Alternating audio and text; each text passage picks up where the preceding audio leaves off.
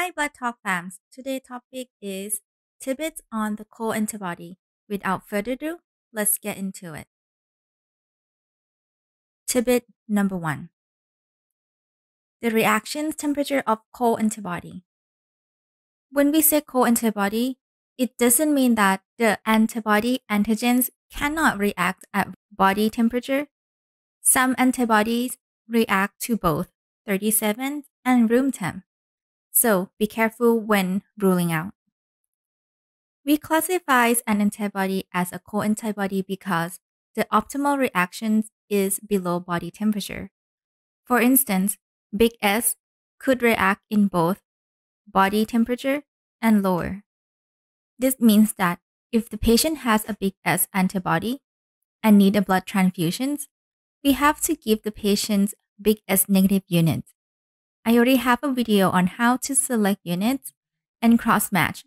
So if you want to see those, link down below. Tidbit number 2. The detections of alloantibodies in the presence of cold antibodies. Here are some of the procedures for the detections of alloantibody in the presence of cold reacting autoantibodies, including the following. 1. Pre-warm technique. Pre-warm technique is when the red blood cells and serums are pre-warmed separately to 37 degrees before they are combined and continue the process. Number 2, the use of anti-IgG rather than polyspecific ASG reagent. Number 3, co-auto absorptions of the patient's serums with autologous red blood cells to remove autoantibodies but not alloantibodies. Number 4, absorptions with rabbit electrocytes or rabbit electrocyte stoma. Tidbit number 3. Anti-M and hemolytic disease of fetus and newborn. While most people anti-big M is in IgM forms, some people also make anti-big M in IgG forms. And some people make more in IgG form than the IgM. The IgG forms of anti-big M could cross the placenta and attach itself to the fetus red blood cells. Because of this, at least in my hospital, we stay on the cautious side of things and perform monthly titer on the pregnant patients with anti-big M. If the titer increases, it is one of the indicators that the IgG of anti-big M could be crossing the placenta and attacking the fetus red blood cells. Of course, we would look at other test results before concluding, but the titer is one of the indicators. The antigens of anti-big M can be detected as early as 9 weeks gestation age, and they are well developed at birth. This makes it very useful for paternity exclusion cases involving newborns or the very young. This is beside the point here, but because the infants have very well developed big M antigens at such a young age, and if the mother make anti-big M in IgG form, this poses danger to the fetus.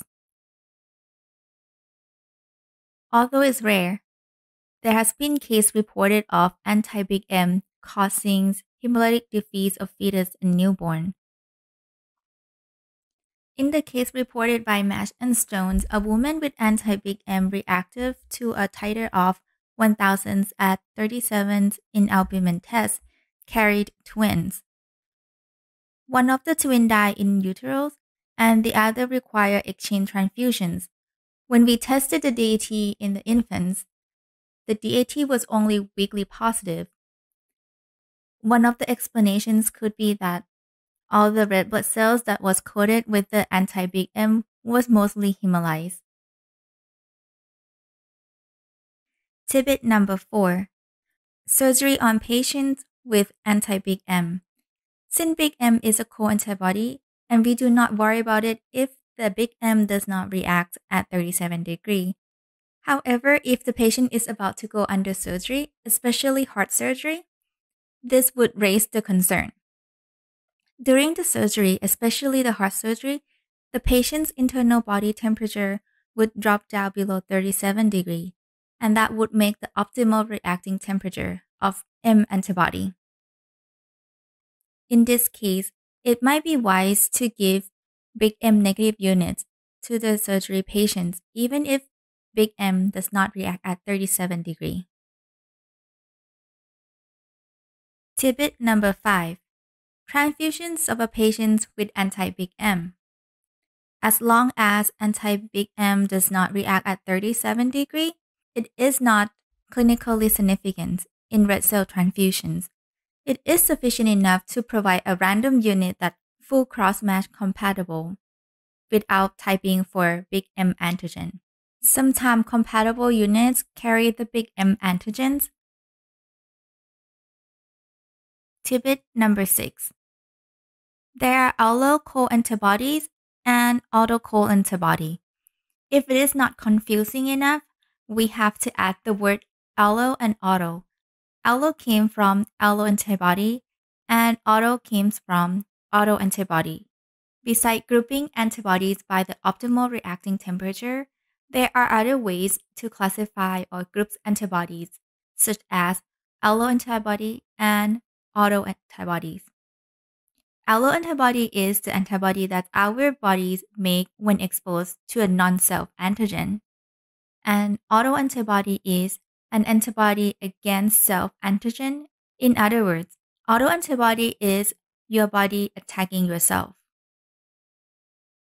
That's all I have for today. Did I miss anything? If you have any question, please let me know. I'm more than happy to answer them. If I don't know, I will try my best to find out for you. Also, keep in mind that the information I put together here is the general practice at the moment.